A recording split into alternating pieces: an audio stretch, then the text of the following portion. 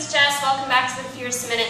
I just finished my workout and I wanted to go over a couple of stretches for you real quick.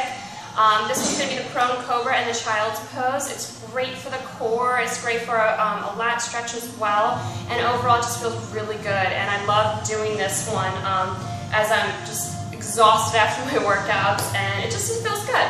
So what you're going to do is grab a mat if you have one near you. You're going to crawl down, and you're going to come all the way down to the mat. Hands are right by your chest here, and you're just going to bring your body up. My hips are on the floor and my quads are on the floor. And I'm going to breathe out and look directly in front of me. I just breathe a little bit, and a little tip that I like for this one is to twist and get the obliques. So usually when I'm kicking my butt in my ab exercises, I really love this stretch. And then what we're going to do is come up into Child's Pose. Breathe out. Hold it for 10 seconds. Really feel a stretch, and then what I'm going to do is come right back in to the Prone Cobra. And once again, I'm going to stretch each side here. Breathe out as I do the stretch. Just rolling my hips.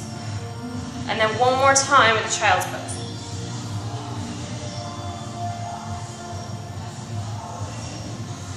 This is such a great stretch. I really hope you like this one. I've gotten a lot of great feedback with my other stretch tip videos.